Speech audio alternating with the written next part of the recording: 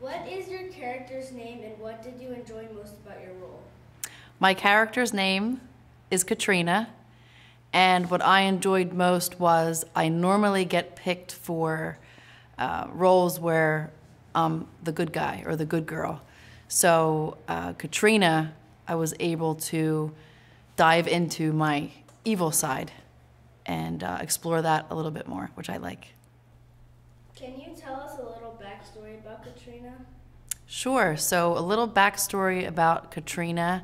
I lived with my parents until I was about 9 years old, and then one day they just picked up our car, didn't tell me where we were going, and the next thing I knew, I was in Moscow, Russia, and I didn't know why I was there. And I don't want to talk too much about that, but you will find out more about my backstory in episode 2. What was the toughest scene to film for you physically and emotionally?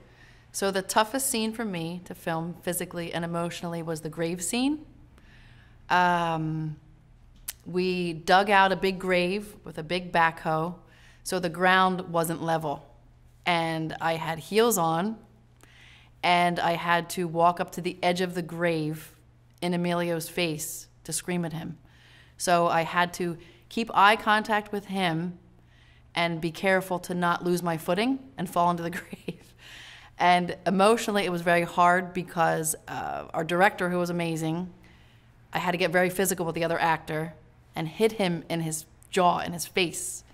And it was hard for me to do that because I didn't want to hurt the other person.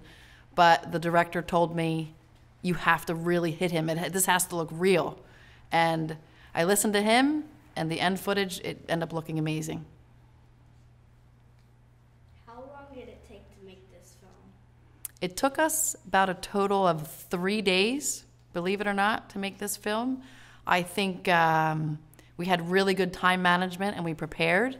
We rented Winnebago with all the actors to be together so we could rehearse our lines as we were traveling.